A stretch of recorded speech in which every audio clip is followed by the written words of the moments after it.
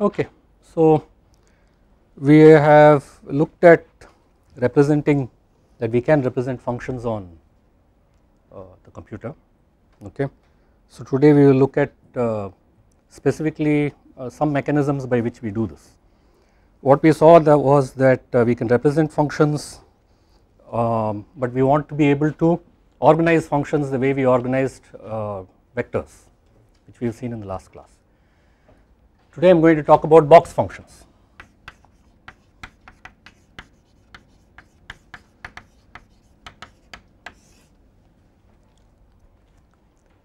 It is a special class of functions.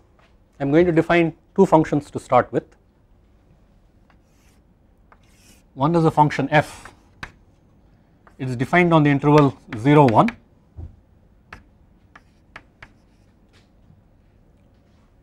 The value of f on the interval 0 to 0.5 is 1, and outside that it is 0. I define another function g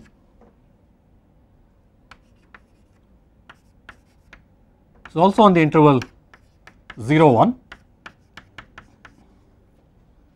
its value on the interval 0 to 0.5 is 0, and between 0.5 and 1 it is 1. So this value is 1, function value there is 1. If you consider a linear combination of these functions, if you look at af plus bg, you will see that just like in the vectors, in the case of vectors, if I took another linear combination cf plus dg, an addition of these two, and I can add them up, they are defined on the same domain, an addition of these two will in fact give me a plus c times f plus b plus d times g. Is that fine? So we see that just as we did it the other usual vectors that you are used to, that we have something that looks like a summation, and we are able to do the vector algebra and set it up in a systematic fashion once we define the dot product. So what we need to do is, for functions we want to be able to define a dot product. I will define the dot product as follows. I will define it on for these two specific functions 0 to 1 as f times g times dx. I will use the notation f comma g, right, because the dot is already used in the case of functions, the dot is already used for composition of functions, so we do not want any confusion. Okay, if you say mathematics, if you say fg, it is possible that you confuse it for f of g of x. So that we do not confuse it, we introduce some new notation for the dot product. So what is f dot g?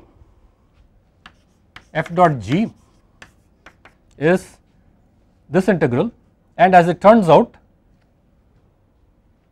because these regions are non-overlapping, this dot product in fact turns out to be 0. You can work out that integral and check that the dot products in fact turn out to be 0. We will come back to this point later. Right now what I am interested is in getting, as we did earlier, defining a magnitude, something like a magnitude. In the case of a function it is called a norm. We define a norm that comes from this dot product, just like we did with vectors. So I could define the square of the norm as f dot f, which turns out to be the integral 0 to 1 f squared dx. Is that fine? Now in a similar fashion we can define norm g squared is g dot g integral 0 to 1 g squared dx. It is the area under the curve, it is clear that they should both be the same. what does this work out to? So what is norm of f? So it is integral 0 to 1 f squared dx, which is actually the integral 0 to 0.5 1 times dx, which is 1/2. Is that fine? So norm of f in fact 1 over square root 2. And again I am just duplicating whatever work we did with the usual vectors that you have seen. I can define a unit vector as f divided by norm of f, okay, and as you would expect its magnitude, so to speak, would be 1. Is that fine? Any questions? Fine. Okay, what do we have? We have now managed to actually repeat the process that we did for vectors. We can actually get we can actually define a general dot product of two functions f and g. We repeat the process, but in this case they could be, the functions could be defined between any two intervals a and b, and you could actually define it as fg dx. Okay, f and g are functions that go from, take some real number and return a real number. Is that fine? So in general it need not be 0 to 1, right. I will do everything here as from 0 to 1, but in general the definition is not restricted to 0 to 1. Is that fine? Okay. So why don't we try something with 3 coordinates. So what if I define 3 functions f, g and h. I try something f, g and h. F is defined in a similar fashion now. The only difference is, because I have got 3 functions, I am going to break up the intervals 0 to 1, 1/3, 2/3, and that is my function f, and I define my function g between 1/3, 2/3, that is 1, 0, that is my function g, and in a similar fashion I will define my function h. I will define my function h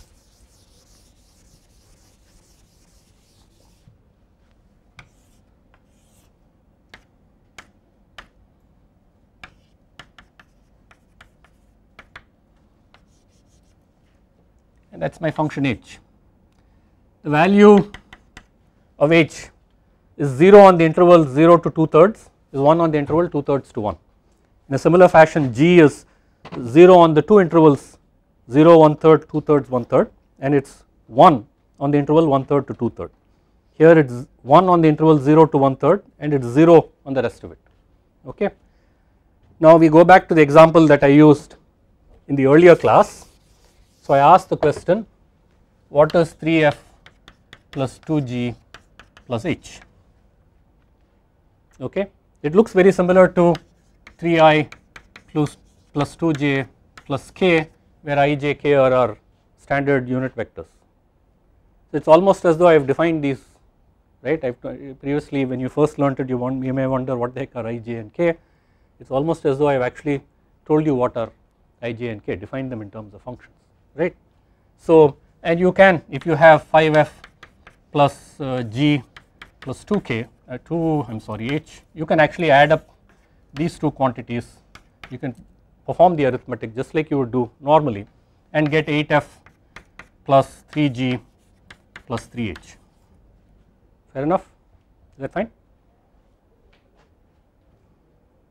All very nice. So it looks like we can use combinations of these coefficients and represent functions. How well does this work?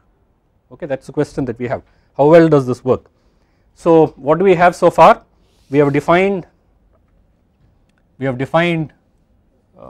functions in this form because it looks like somewhat like a box. It is called a box function. Okay, we have defined box functions. and it is clear that on any interval I can define any number of box functions that I want. We will get to that in a little while, and it looks like I can represent functions on the interval 0 1 using these box functions. Okay, so we will try to use it and see what happens. We will pick a simple function. Consider the function, we will pick a very simple function, p of x equals x. Okay, consider the function p of x equals x. So I would like to represent this function, as p of f, the f component pf times f plus pg times g plus ph times h. You understand? This is the f component, the g component, the h component of p. And all I have to do now is take the dot product. So I ask the question, what is p of x comma f? What is this dot product? This is the integral p of x f dx, integral 0 to 1, and we will just evaluate that.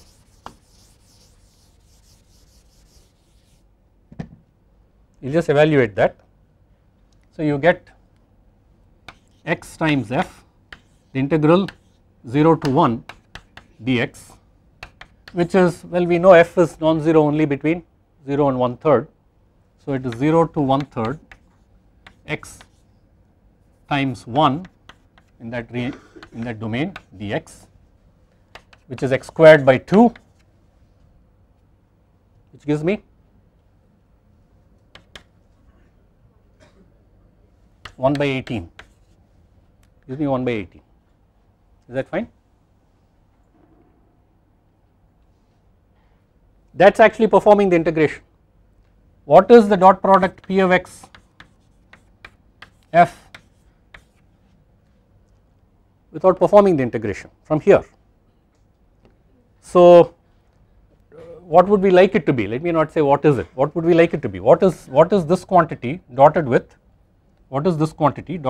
f, pf f plus pg g plus ph, h dotted with f.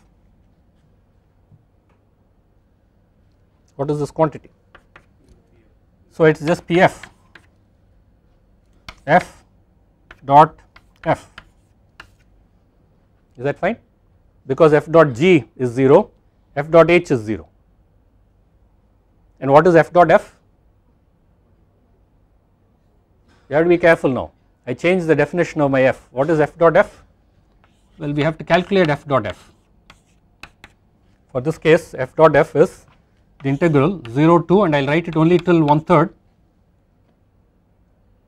right, 0 to 1/3 dx, which gives me 1 by 3.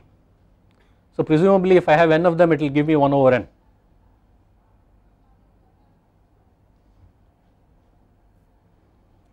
So pf in fact is, I am going to get it from here, p of x dotted with f divided by f dot f,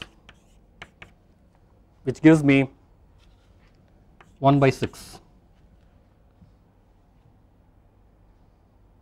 Are there any questions? Okay, so what we are doing now,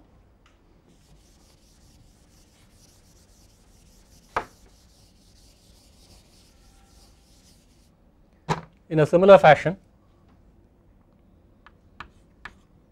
Pg will be Pf f plus Pg g plus Ph h dotted with g,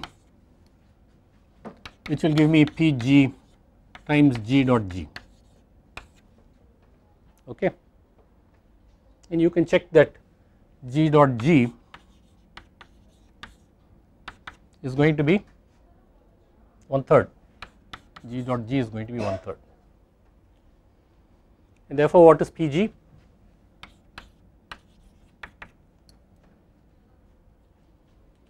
So if you take P of x multiplied by g, integrate from 1/3 to 2/3 because that is where g is non-zero.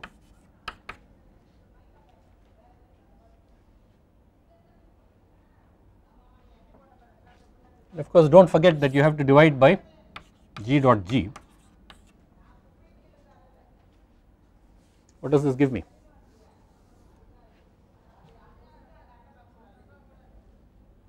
One half. This should give me 1/2. Okay, this will give me 1/2, and pH in a similar fashion. pH you will have to integrate it between 2/3 and 1,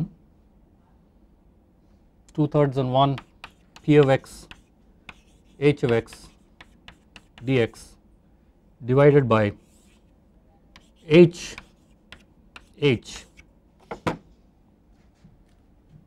which will be, you can verify that it is 5/6.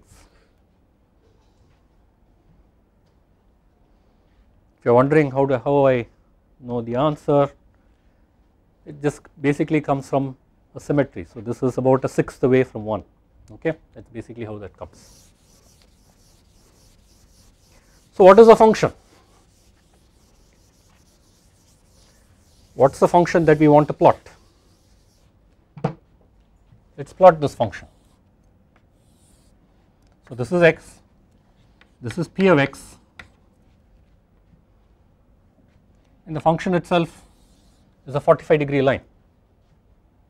Is that fine? The function itself is a 45-degree line.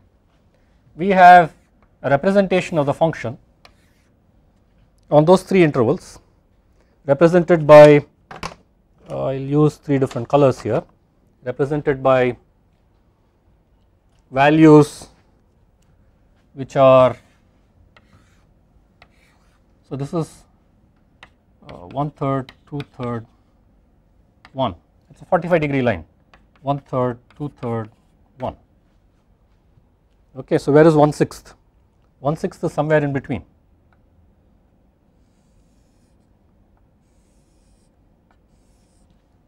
What is that? That is Pf times f, to which I want to add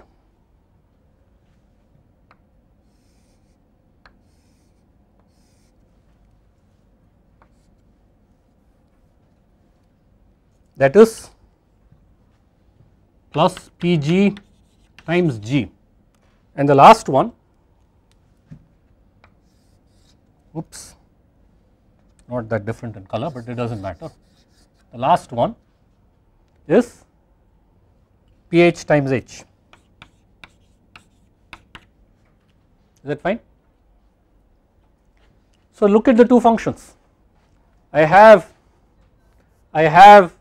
the 45-degree line that I am trying to approximate, and I have this other thing made up of blue and red lines, which are nothing but our representation on the computer. If you were to use box functions to represent the functions on the computer, this is what we would get.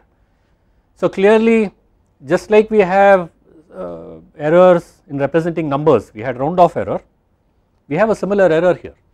If you try to represent the function, right, if you try to represent the function using box functions, you do not get the original function. Actually that should be obvious, we are using constant functions to represent something that is linear, right. But the fact of the matter is that though this I projected it, I went through the formal process, I projected the functions onto the box functions, I went through the formal process, and what do I have? I basically have a function here, I have a function here which supposedly represents, right, supposedly represents this properly. Take a closer look. In some integral sense, if you look at this, you will notice the area under this curve, the area under this curve is indeed the area under that little triangle there, right. We have managed, somehow we have captured that integral being defined as the dot product has come through, right, and it is the same thing here. So we are somehow capturing that area properly, but the function value itself is not right, right. So I no longer want to call this, I do not want to call this P of x, I want to call our representation, give our representation a name. Right now I will call it p tilde, okay. Right now I will call it p tilde, we will introduce more formal notation later. Right now I call it p tilde. So p tilde of x equals pf f plus pg g plus ph h, okay. So what do we got so far? If you give me a function, it is possible for me to define box functions, right. It is possible for me to use box functions on the same interval and represent, get components, right, project that those box, project the function onto the box functions, right, and get components. I am aware that the resulting function that I have will not be identical, is unlikely to be identical to the original function. There is an error. In the case of numbers we called it round off error. In this case I will just call it representation error for now. So this is a representation error,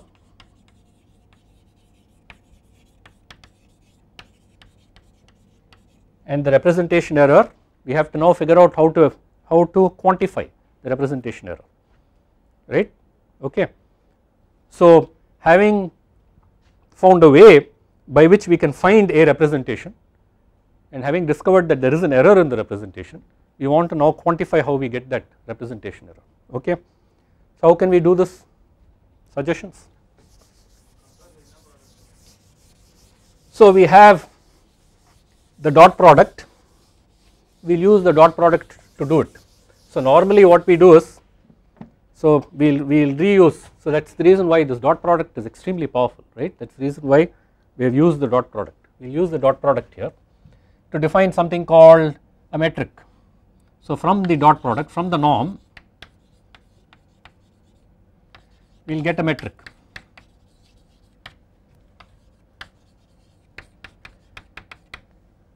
Metric is basically distance, we will get a distance now, right. Right now we only have magnitude. So think about it, normally you can have magnitudes of vectors, which is what we have defined so far, but you can also get the distance between two position vectors, the points, the endpoints of two position vectors. So we will do the same thing. So we can use the dot product. So if I have two functions, capital F and capital G, and I want to know what is the distance between those two functions, right, then I can look at f minus g and take the dot product with itself, and that should give me a measure of the distance, okay. So this should be some distance between f and g squared, right. In Cartesian coordinates, if your magnitude of a vector is x squared plus y squared plus z squared, right, and then the distance function between, right, the magnitude squared is x squared plus y squared plus z squared, then you would say x1 minus x2 squared plus y1 minus y2 squared and so on. So I am just basically mimicking that, plus z1 minus z2 squared, right, and the distance itself would be the square root of that. I am just basically mimicking this, okay. I am just repeating whatever we have done in the standard vectors, I am just repeating that. It worked there, it should work here. So what is the difference? So now I can ask the question, representation error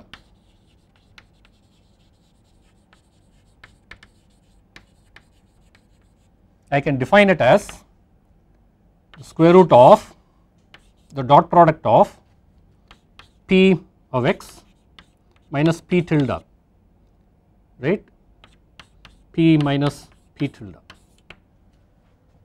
Is that fine?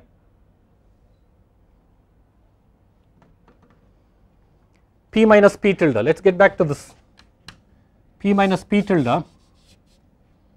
So p minus p tilde is here, this is p minus p tilde, that distance is p minus p tilde. In fact, if you look at it, these three intervals, p minus p tilde is actually the same. For this, in this particular case, p minus p tilde happens to be the same, p minus p tilde happens to be the same. So if I find p minus p tilde for the first one, then I do not have to really repeat it for all three of them, I will just do it for the first one, okay. Find out what is the representation error.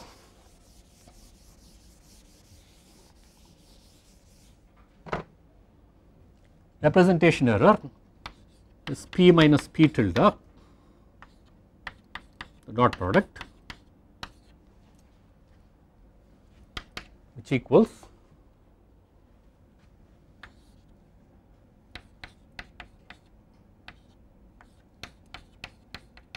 dx between 0 to 1,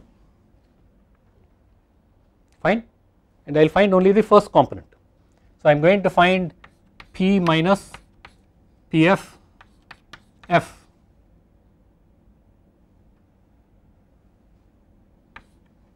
squared dx integral 0 to 1/3.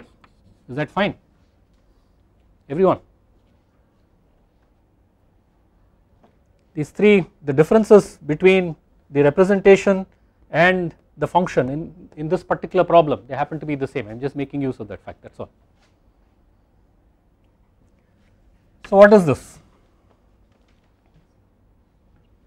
X minus 1 by 6 squared integral 0 to 1/3 dx. There are so many ways by which we could do this, okay. So this is x minus 1 by 6 cube 1/3 between the limits 0 and 1/3. What does this give me?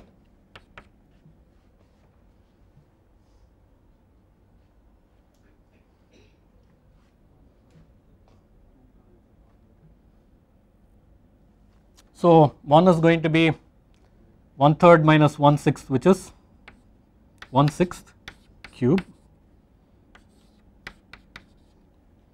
and the other is going to be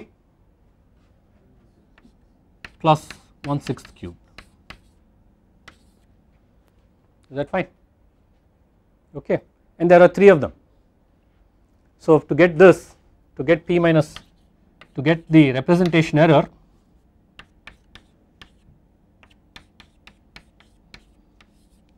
I have three of these. So in fact it turns out to be 2 times 1/6 cubed. Is that okay, everyone?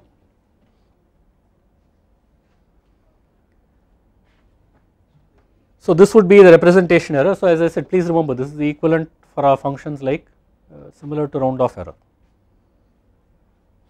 Are there any questions? Now we are going to do, can we do better? This function, right, on the interval 0 1, on the interval 0 1, we define two functions f and g, then we define three different functions f, g and h. Why not see if we can define n functions, right? So we will define a whole host of functions. So we will define a whole host of functions, and I will use the subscript fi to indicate the ith function, right. And what is the ith function going to look like? The ith function, so if I have n intervals, if I have n intervals, I number these x0, x1, x2, x3 and so on, all the x's are equally spaced, right, and this goes till 1. My ith function, so the second function for instance will be non-zero from x1 to x2. The ith function, that would be f2, the ith function will be non-zero, will be 1 for x belonging to xi minus 1 xi. Okay, is that fine? So I have to maybe be a little more precise about the way I do it. So what I will do is I will say f0 equals 1 in the closed interval x0 x1, f1 and it is 0 otherwise, 0 otherwise, f1 equals 1 on the open interval, it is open on one side, x2, closed on the right side. So we will keep everything open from there on, open on the left, closed on the right, okay. Dot dot dot fi equals 1 on xi minus 1 xi, fine. So that we can, did I make a mistake?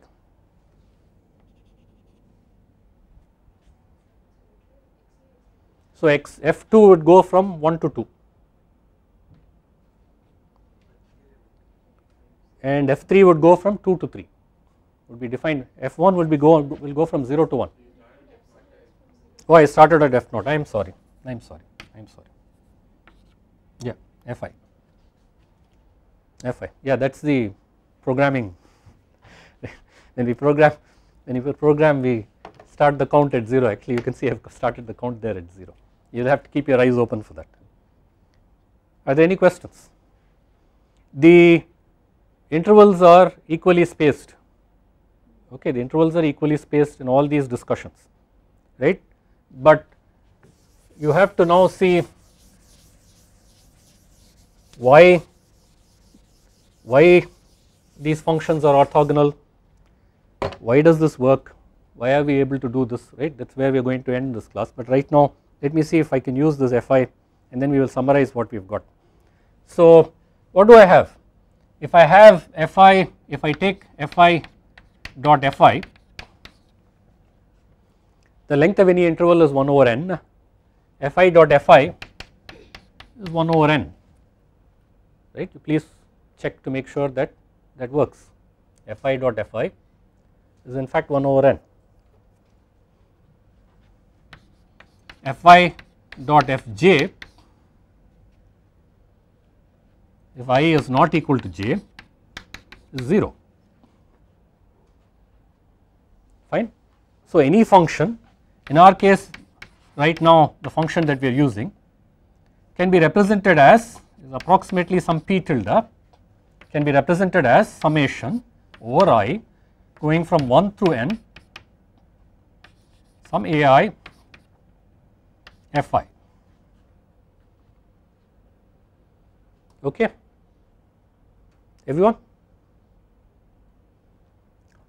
right. Let us get back, we'll try to draw a figure for this and see what happens, and again we will try to find a representation error. Draw a figure for it. I am not going to draw an exact figure now, this is a little more difficult, right, because there are n of them, so it is a little more difficult. That is the 45-degree line.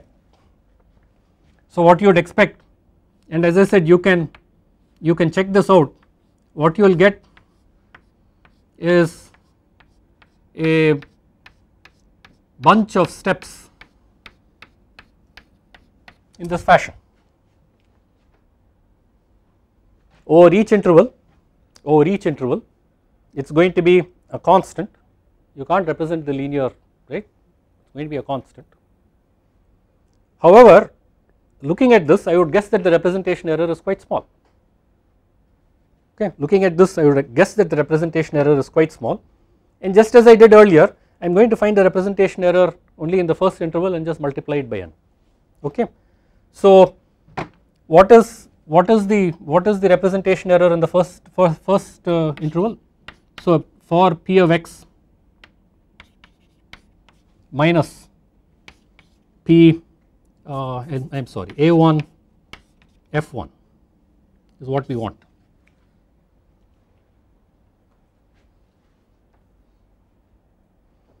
What is this representation error? So in order to do this we need to find a1. What is a1?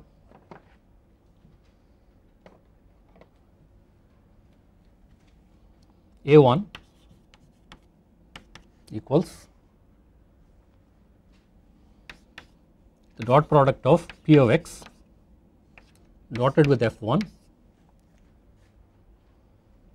divided by f1 dot f1.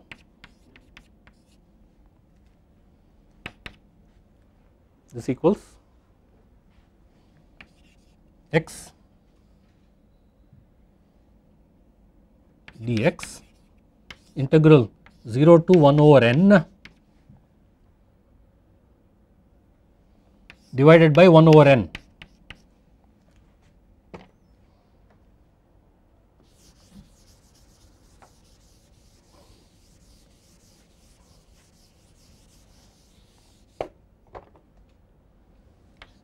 x squared by 2 0 to 1 by n times n.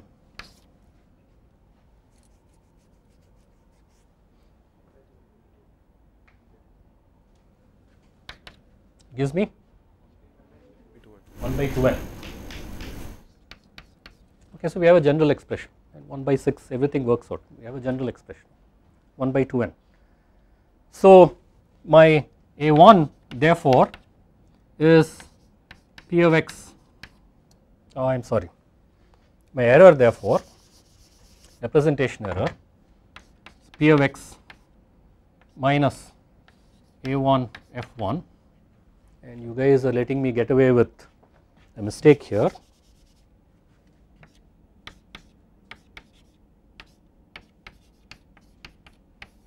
Okay, that's better.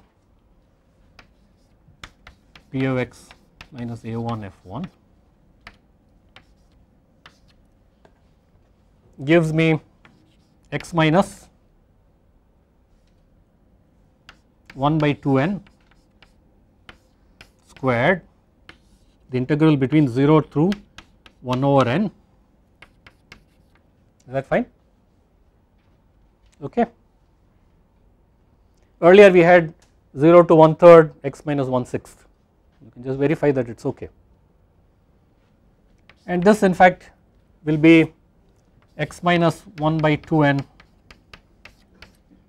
cubed 1/3 between the limits 0 and 1 by n, and that should turn out to be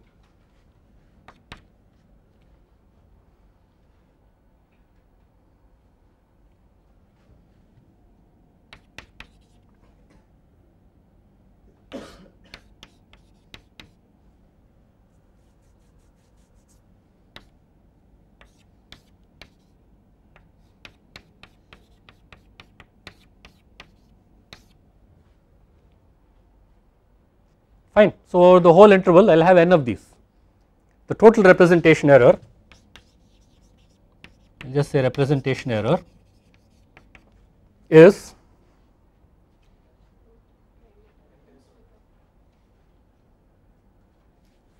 do I take the square root first or do I?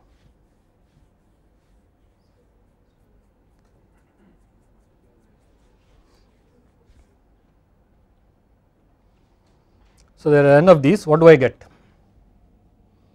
N of these, n by 3 into 1 by 2, 1 by 8n cubed plus 1 by 8n cubed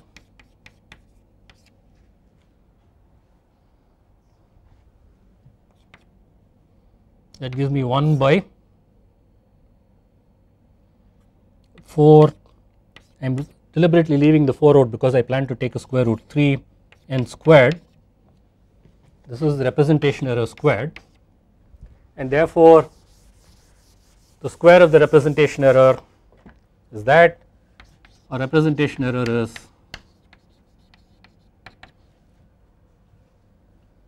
one by 2 cube root 3 times n. Is that fine? Okay. Right. Now what we are going to do is we are going to look at what we have managed to do so far, and define a few terms. Right. I have just gone through and done all the relevant derivation, just a repetition of what we did earlier. Of course in the case of vectors we did not really have a representation error, we had representation error in the form of round off error only in numbers. Okay. Now the first thing to note is it gets better as n gets larger, right. That is what our instinct tells us, that we get closer and closer to the straight line as n gets larger. Okay. So that part is good, as n gets larger it gets better, but there is a bad part to it. What is the bad part? The number of jumps that you have in your representation is also increasing, which I am not comfortable with, right. So we may be able to live with it. There are, by the way, ways by which you can live with it. There are things that you can do to get around it, but it is not, we ask the question, can we do better, right. So now what have we managed with box functions? What have we managed? We have managed to get some way by which we can represent functions. Okay. We have managed to figure out some way by which we can estimate the error in that function. Okay. So the error in the function is of the order of 1 over n, which basically means that if I am dividing the interval 0 1 into n parts, then I have a delta x which is of the order of 1 over n. So the representation error is of the order of delta x, and if I make my delta x smaller and smaller, the representation error also gets smaller and smaller in a linear fashion. Okay. So the error is of first order, the exponent is 1, the error is of first order. I am rather casually introducing language here. The error is of first order, the error is of first order. The convergence meaning as I increase n, how close do I get to the solution or to the function that I want, how close does the representation get to the original function. So it converges to the original function because the error goes to 0, and the rate at which it does it is linear. So the convergence is linear. Okay. The error is of order 1, the convergence is linear. The representation, how well, what is the polynomial that you are able to represent exactly? What polynomial can you represent exactly? Constant. So the representation itself is 0th order. Okay. The error is first order, the representation itself. So we represent with box functions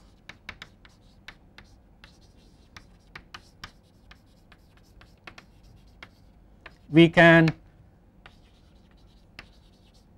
get a zeroth order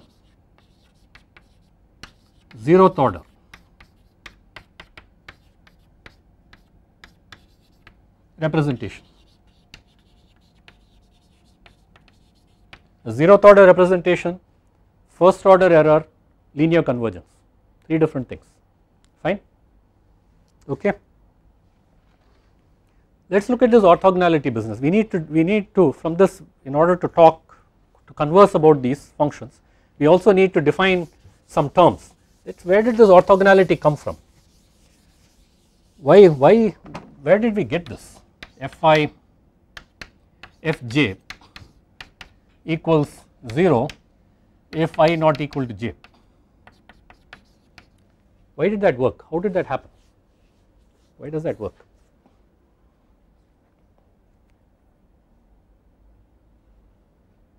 Right. So that works simply because if you have one function which is non-zero on the ith interval and you have another function which is non-zero on the jth interval,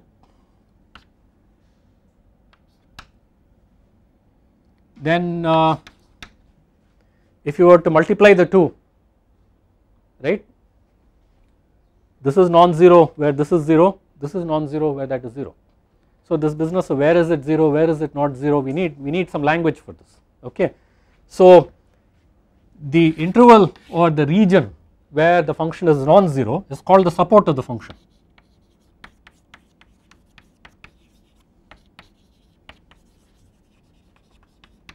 So the support of the function is that part of the domain where that part of the domain of definition where the function is non-zero, called the support of the function.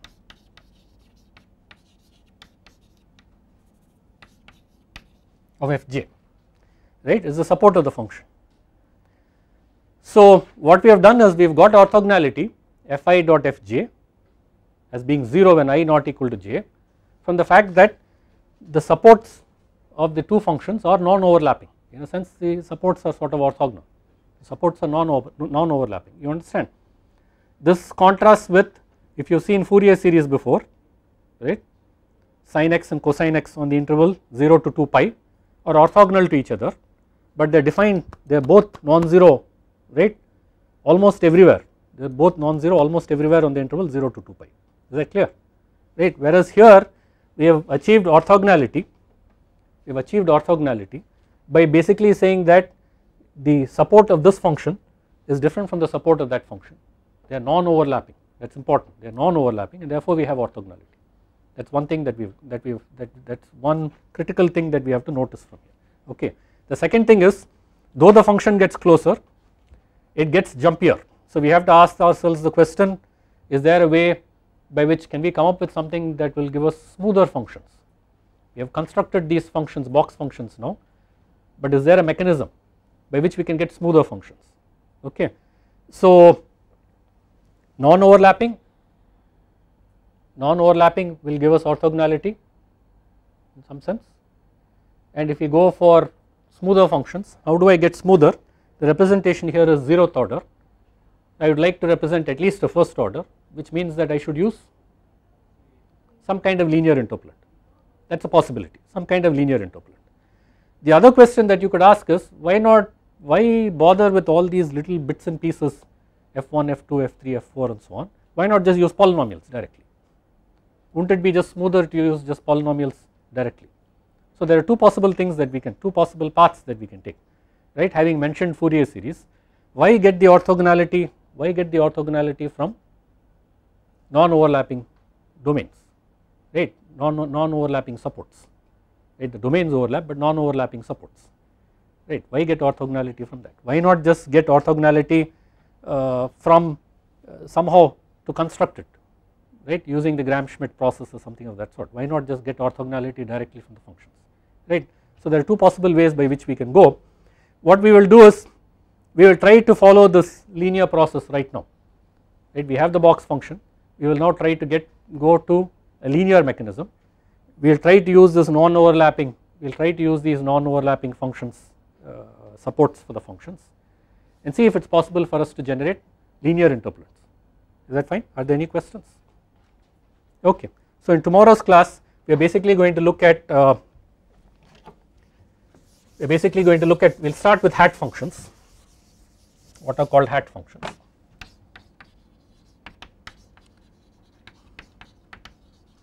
Where we will use linear interpolants as the basic mechanism. Okay.